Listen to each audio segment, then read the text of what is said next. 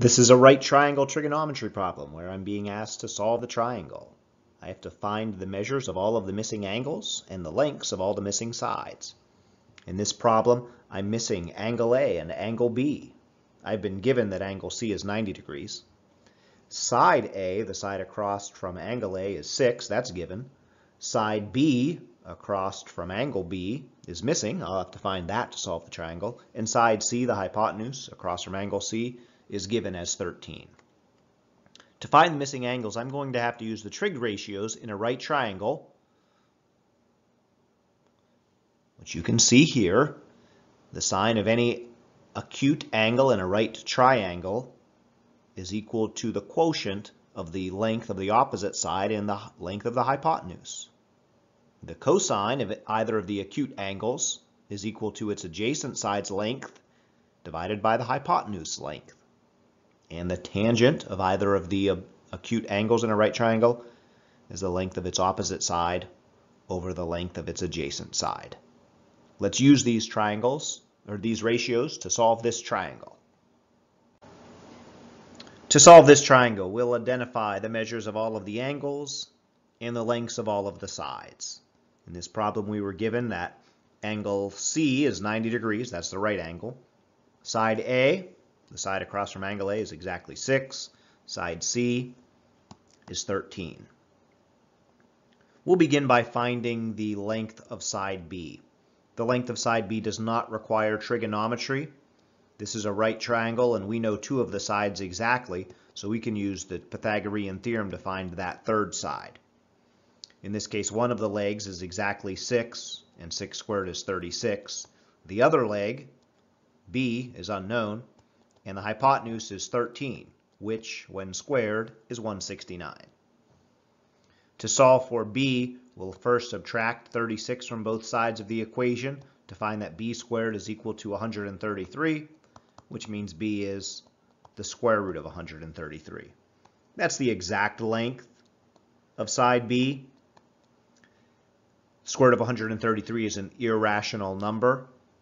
If you'd like to round that off to the nearest tenth, you could state that as 11.5, but realize that's approximate. The actual length of side B is irrational in this situation, the square root of 133. To find the measure of angle A and angle B, we will use trigonometry. If we take a look at the triangle we were given, with respect to angle A, the opposite side was given. The side opposite of angle A is exactly 6. And the hypotenuse, the side across from the right angle, was also given. To find the measure of angle A, we'll use the trig function that relates those two given sides, opposite and the hypotenuse. The sine ratio relates opposite and hypotenuse. And in fact, the sine of angle A, the sine of any angle, is its opposite side over its hypotenuse. And in this case, opposite from angle A is a side that is 6, and a hypotenuse is 13. So I don't quite know what angle A is yet, but I do know that the sine of angle A is 6 over 13. If I know that the sine of angle A is 6 over 13, that means angle A is the inverse sine of 6 over 13. The inverse sine of 6 over 13 to the nearest tenth is 27.5. And that's the measure of angle A, at least to the nearest tenth. We could state the measure of angle B by subtracting from 180. 180 minus 90 minus 27.5 will give us an approximate value for angle B.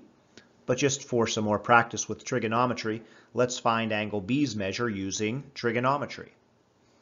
With respect to angle B, we know that the hypotenuse is 13, but whenever you're looking at angle B, side A is adjacent to angle B.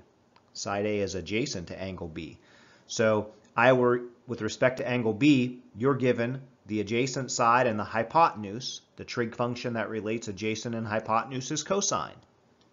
So the cosine of angle B is its adjacent side length, 6 in this case, over the hypotenuse's length, which is 13 in this case. The cosine of angle B is 6 over 13. That means that angle B is the inverse cosine of 6 over 13, which to the nearest tenth is approximately 62.5. Realize that this is the same value you would get if you did 180 minus 90 minus 27.5.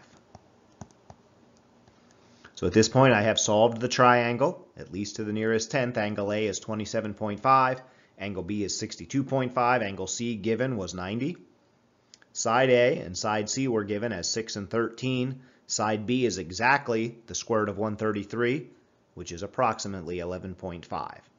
Notice that in a solved triangle, a solved right triangle, or a solved any triangle, across from the largest angle is the largest side, across from the smallest angle is the smallest side, and the angle measured that's in the middle is across from the side length that's in the middle.